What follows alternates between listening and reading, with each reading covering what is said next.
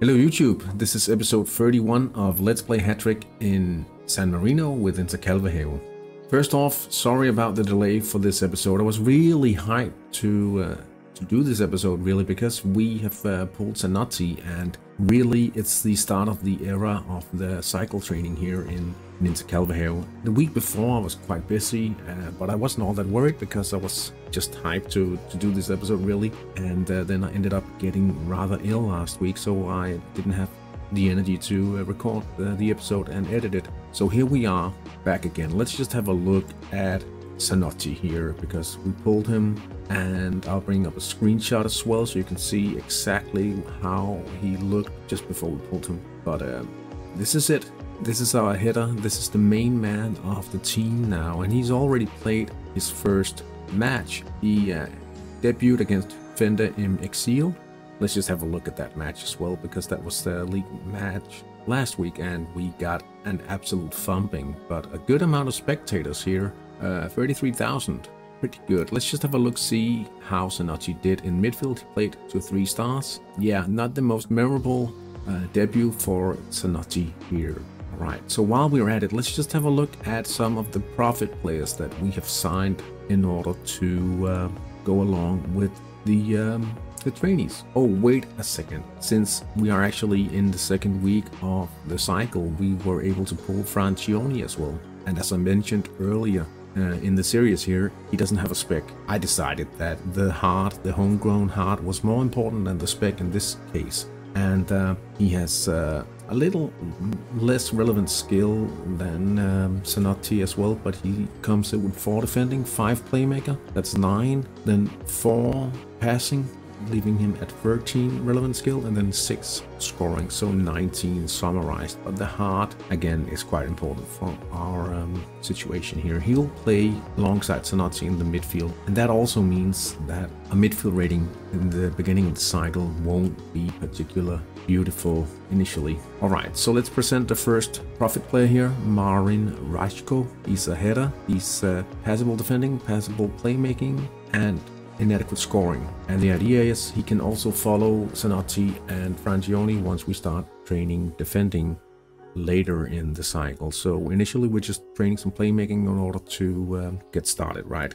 So the second profit player, that will be Hattrick. Just as Raiko, he'll be able to follow because he's basically a defender here, solid defending, passable playmaking, and weak passing and scoring. He's powerful, so as I said, he will be able to follow the other guys in the cycle as well. On to Nick Ottweiler. He's a winger, and yeah, we'll be looking to build playmaking skill on this guy. He's also passable in defending, and we'll be looking to sell him once we move on to defending training, but he should be able to give us some profit as well.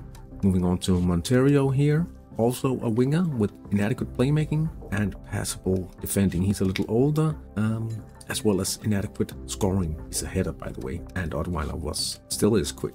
But I see raw winger here, brilliant in winger and passable playmaking. He's unpredictable and a little older, but should be able to bring in a good buck as well. And here's a familiar face, Ricky Keck. He was also a profit player initially while we were training winger. And he's brilliant winger. You know, you guys know that if you follow the series this far. Inadequate defending, inadequate playmaking, and inadequate scoring. He's a header, obviously, still. And the final profit player, Kjell Danielson, which you also know because he was also trained in the club already. Passable defending, brilliant winger, adequate scoring. He's unpredictable. Right, so I've made this sheet to make an overview for you guys to see all of the players we're currently training in the cycle, training playmaking, and we'll have to juggle a bit since we have 9 profit players at this point. Back in the youth squad, we have to make a call for the scouts to see if we can find the next big talent for Intercalvaheo. So let's see what Pietro has for us here. 16 years of age, poor playmaking, inadequate scoring, but 16 years of age. Andrea Micheloni, no thank you. Let's see, Primo Roman, 16 years old, inadequate defending and weak winger. Pepe Selva, no thank you. Bolini, 15 years old, overall abilities are weak, right now playmaking around 4, Coach this player right and he will reach his potential. Weak winger before you know it. 15 years old, Giovanni De Souza. We give this guy the chance in the youth team. Hopefully he'll have 2 skills higher than winger. Since we already know the max of winger, we know that he can only have 2 skills above what's it called, weak, level 4 of course. Let's just have a look see at the last youth game we played. The final piece of the puzzle is Camalini, and he's playing to 6 stars in the central midfield at this point. He looks like a happy fellow. Let's just have a look see.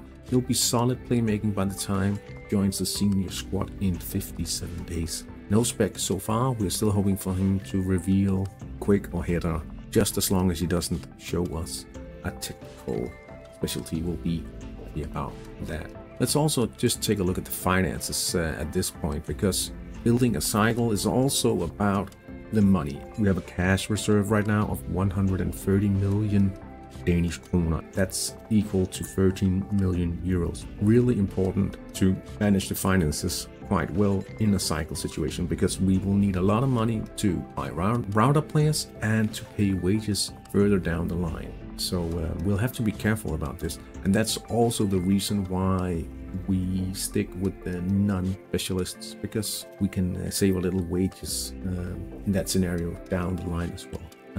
Yeah, but still we need to make more profit, and we need to find a way to store money within the team rather soon, because we can only earn another 20 million Danish kroner, and then the board will start hoarding our money, because yeah, they don't like us keeping too big of a reserve, obviously, and not spending. The final thing to do today is, of course, to have a look at the league match we played against Pluto. And yeah, we get hurt a bit by the fact that our midfield is kind of low. We are down to 3.25 for low, and that's because of the young players we're training in the central midfield positions. Yeah, if we look at Sanati, he's playing to 3 stars. If we just have a quick look at the table here, it shows that we can only finish 4th, and that's all right for this season, because we've actually started the cycle, and that's more exciting than the fact that we can't really finish in any way other than 4th at the moment. But we will try to win the final games in this season, even though Titani FC will be tough not to break in the next round. That's all for this episode. Thank you for watching. Hopefully there's great news to report about our young trainees very soon. I hope you have a great week in Hattrick, and if you like this content, please consider subscribing and liking this video. Thank you.